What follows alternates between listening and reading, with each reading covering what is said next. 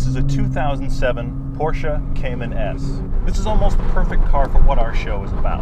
This car was originally $71,000, but this specific one I'm in was bought last year for less than $40,000. This proves that with smart shopping, you can buy a fantastic automobile within your budget.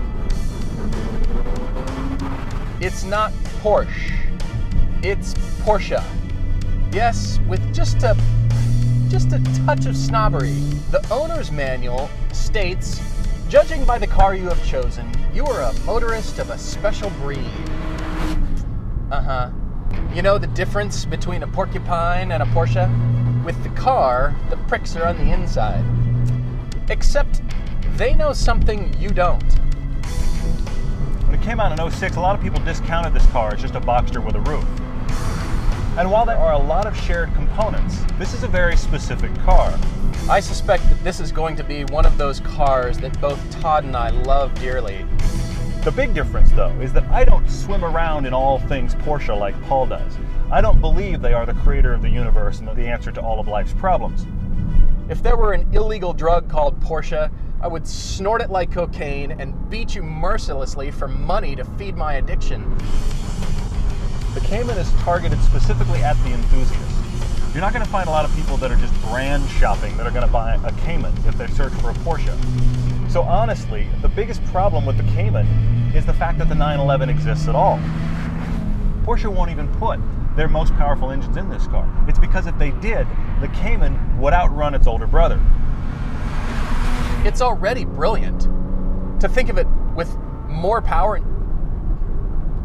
I don't know where to put that in my head.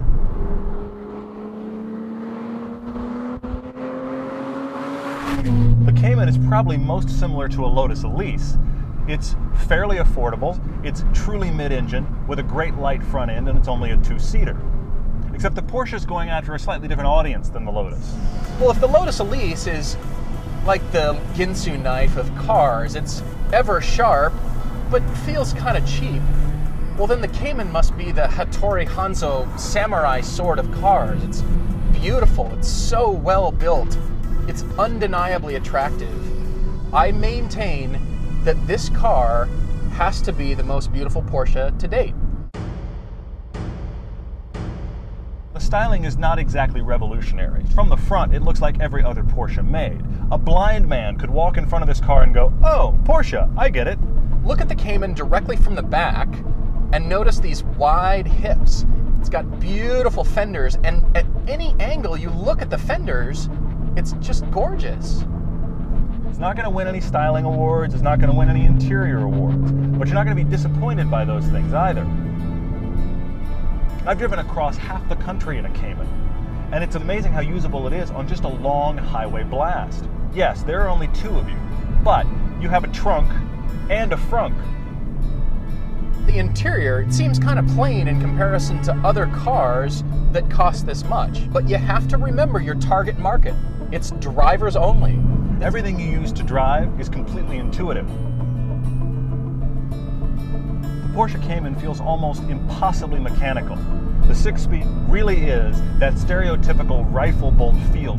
Here is a car that feels like it was meticulously screwed together by men. That's not true, but it has a very mechanical, built-by-hand feel. It feels plenty modern, it feels plenty involved, but in a tactile way that's very rare in the modern automobile. The Cayman has the best combination of mechanical components I've ever driven. It's like wearing a backpack. The weight is right behind you, and you can feel every little shift.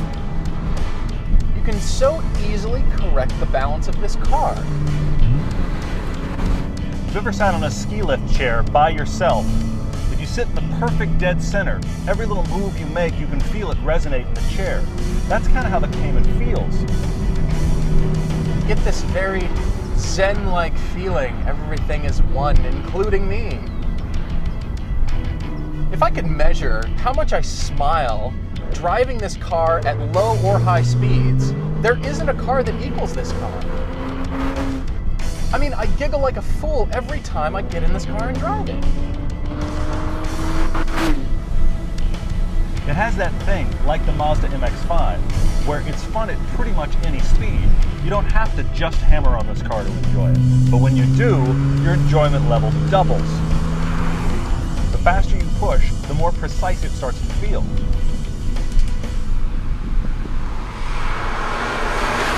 I think I'm going to go have a moment with myself. Now I like cars that are raw and take a little bit of work, and so I actually prefer the Lotus Elise to the Porsche Cayman. But by a fraction. This is an amazing car that I would happily own. And when you can have this car for half of what it originally cost, I don't know why we all don't buy one. Maybe because we don't have the money, but that's a side note. This car speaks to me. It whispers to my fingertips. It involves me in the driving experience, and that's what I look for in a sports car. Now, anyone who owns or loves the 911 is always going to say that the Cayman is only for those people that can't afford a 911. I disagree. The Cayman S is one of the best sports cars for the money sold by anyone, anywhere.